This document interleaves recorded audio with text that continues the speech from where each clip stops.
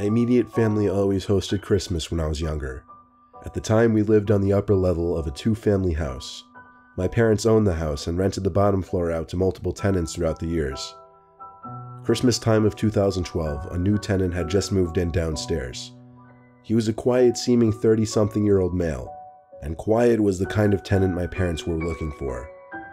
Unfortunately, a few days into him moving in downstairs, there would be a lot of noises at off hours of the night. Like, for example, the front door would open and shut numerous times throughout the night, and sometimes there would be loud talking, in some instances yelling. My dad went downstairs one night to see what the commotion was, and to ask him to keep the noise down.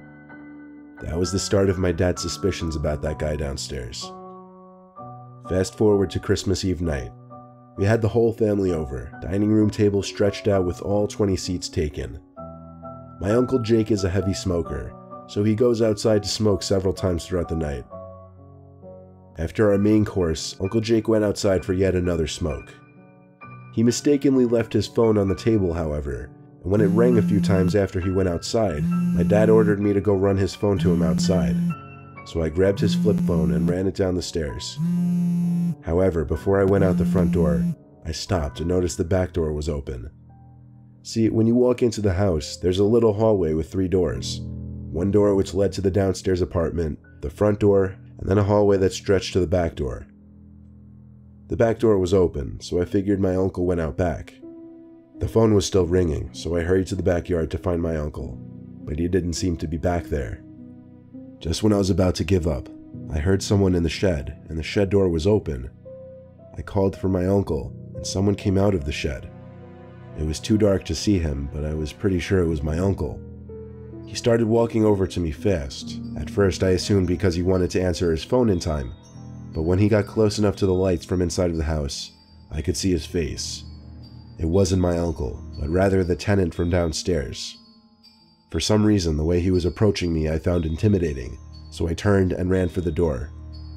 I slammed it in that man's face and went to the front yard, where I found my Uncle Jake smoking. I stood by him and told him about the downstairs tenant, and how he seemingly just charged at me. My uncle is the kind of guy to not really take things I say seriously, or he's just not that kind of person to confront someone. I stayed with him until he finished his smoke because I was uncomfortable. Then we walked back upstairs to the dinner table together, where I told my dad about the tenant in the shed and how he followed me. There was a silence at the table, and my dad seemed a little concerned, but I guess he didn't want to ruin the remainder of our Christmas dinner, so he waited until we were done to check outside. When he came back up, he said the neighbor wouldn't answer his door, but that the shed outside was shut. A couple hours later, the last of our family left, and my immediate family started getting ready for bed. I stayed up in the living room by the fire and tree because I liked the lighting the two gave off. I watched a Christmas movie, and I guess I nodded off at some point while watching it. However, I do remember waking up suddenly from a kind of half-sleep and hearing a creaking on the stairs. I was too tired to move from my laying position, plus I assumed it was just my mom, dad, or sister. Not to mention our giant Christmas tree blocked my view of the stairs. We had all carpeted floors upstairs, so I couldn't hear whoever it was roaming around. But I heard a door down the hall open, probably my sister going back to bed. By now the fire seemed to be almost dead, and the movie I was watching was over.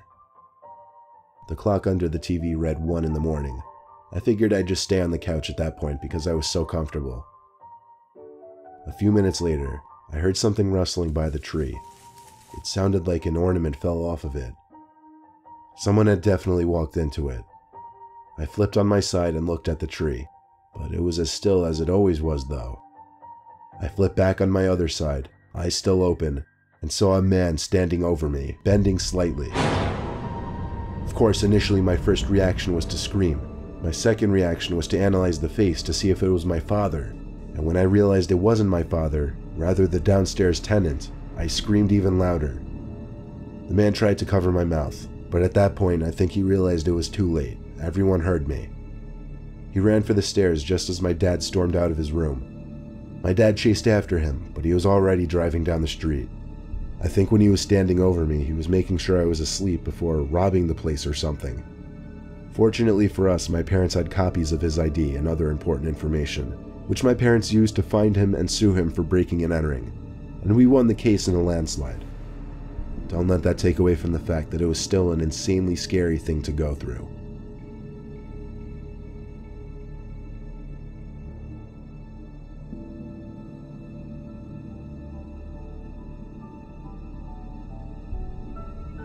It was Christmas Eve of 2015. I had recently gotten a new job as a psychiatric nurse, but I had to start with the overnight shifts, and that included Christmas Eve night, which was a Thursday. Well, technically it was a Friday by the time I arrived to work. But anyway, most of my shifts are slow and boring, with a lot of sitting around a computer for most of the night, since most of the patients are asleep during the hours that I was there. Occasionally I'd have to check on patients and observe their behavior, or deal with patients who would become restless in the middle of the night. Dealing with so many people with mental disabilities at once was a lot to take in at first, but the Christmas decorations scattered throughout the building brought a little extra cheer to the place. At night, the main lights in the hallways go out and a dim set of lights turn on. These dim lights mixed with the Christmas lights that had been hung up all over the place created a more relaxed, comfortable setting. There was one particular patient who had been creeping me out. Her name was Abatha. She was an old, sickly lady with severe schizophrenia. She oftentimes would mumble to herself incomprehensible things, and sometimes she'd say things out loud that I'd assume were directed at me, but she'd just be talking to herself. It was about 3 in the morning when I went to go check on Abatha, who had been awake the whole night. I came in and asked if she needed anything, and she just looked at me with a horrific smile and laughed. It gave me chills because I felt like I was witnessing something from a scary movie. She looked away from me and started muttering something. I didn't understand most of it, but the words that did pop out to me were, "Check the bathroom." I asked her to repeat herself, but she didn't acknowledge me. She just turned to her side and rested her head on the pillow. I tried to get her to confirm she wanted me to check the bathroom, but she wouldn't answer now. So I checked the bathroom across from her bed in her room, but as I expected, there was nothing out of the ordinary. I left her room and went back to my desk in the hall. Then I looked at the bathroom door across from my desk. My curiosity got the better of me, so I went into the bathroom, but the lights wouldn't turn on. I stood by the doorway listening for a moment, and I heard breathing and then a click sound from one of the stalls. I went to get the door stopper from behind the desk and wedged it under the bathroom door so that the light from the hall would let me see at least a little bit into the bathroom. I got on my knees and checked under the stalls from a distance. No feet could be seen in either of the stalls, though. One stall of the 2 had its door shut, though. I went up to it and stuck my eye through the crack of the door. It was really dark, but I felt like I could see something at the back of the stall. I got back down on my knees to look under the door, but when I did, I couldn't see what I thought I just saw. I got back up and took one more look through the crack of the door, and there was someone's face right on the other side, peeking through the crack just as I was. I almost fell to the floor in fright, but managed to run to the door and slam it shut. I grabbed the key from the desk and locked the bathroom door. I told another nurse that there was someone in the bathroom, but when we checked together, not only did the lights now work, but the stalls were both open and no one was inside either of them. It was impossible for someone to have left the room. I locked the door. That night, before my shift ended, I tried to question Abatha about what was in the bathroom, but she wouldn't answer me. Just as I gave up and walked to the door with my jacket on, I heard her say, "Merry Christmas." I turned and saw her giving me a smile. Only the smile didn't give me a good feeling. There was something unsettling about it. I had to turn and leave. I had to work with Abatha for a few more weeks before she was transferred to another center for hospice care. To this day, I still feel there was a connection between Abatha and whatever I saw in that bathroom. It's literally just one of those stories I just can't even try to understand or rationalize, but it still haunts me.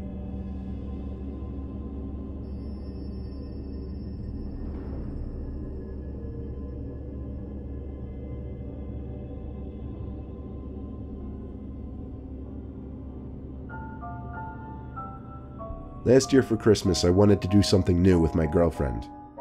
We just got a new apartment together last year and still live in it to this day. It was our first Christmas in the apartment, however, and neither of us had ever cut down our own tree. So I came up with the idea to go cut down our own tree. Luckily, we live in New Hampshire, so spruce trees happen to grow in our state. My girlfriend Tristan and I took a short road trip on a snowy evening to a forest full of spruce trees. I chose to go while it was snowing because I felt it made the whole experience more Christmassy. I pulled my pickup truck up into what appeared to be a small opening on the side of the road. It was hard to tell given that there was snow on the ground. I heard gravel crunching under the tires as I pulled off the road. It was a perfect place to leave the truck while Tristan and I went to find a tree. We were in a very hilly part of the state, so we had to do a lot of uphill walking. Unfortunately, my girlfriend was complaining a lot. She didn't seem to find our little field trip to be as fun of an idea as I did. We pressed on uphill through the snow, searching for a small enough spruce tree that could fit in our living room. Most of the trees we were finding were too big. Eventually, we found that perfect one though, just the right size. I gave the tree one good pat and shake before I lifted the axe I was carrying into the air and began chopping away at the trunk. The trunk was relatively skinny, so after a bunch of good hits, the tree toppled over with one good kick. Of course, I wouldn't be carrying it alone, and I'd prefer not to drag it all the way down the hill through the snow, so I asked Tristan to grab the top end while I grabbed the trunk. Then she suddenly complained that she didn't have gloves. There was an extra pair in the car. I didn't realize she didn't bring them though. I threw her the keys and told her to hurry back to the trunk and get the gloves. She ran off back down the hill, and I was left alone standing in the middle of the woods next to the freshly cut tree. Tristan was taking a while, so I sat down on the trunk of the tree and observed my surroundings. Pine trees as far as the eyes can see, which wasn't too far anymore considering it was just about dark now. I turned on the flashlight I brought with me to make it easier for Tristan to find me again. Other than the sound of the wind and tiny snowflakes hitting the ground, it was completely silent. It was actually a little creepy sitting out there all alone. Finally, I heard the sound of boots walking in the snow nearby. I called out in a loud yell Tristan's name and waved my flashlight in that direction. The footsteps stopped, however, and there wasn't a response. I thought she must have been trying to sneak up on me, so I figured I'd turn the tables on her. I placed the flashlight on the stump, aimed it out into the woods, and did the best I could to quietly go hide behind a tree to wait for her to come out. I knelt down behind a big pine tree and heard the footsteps coming closer. Finally, someone came running into the light of the flashlight, and I mean like full-on charging out.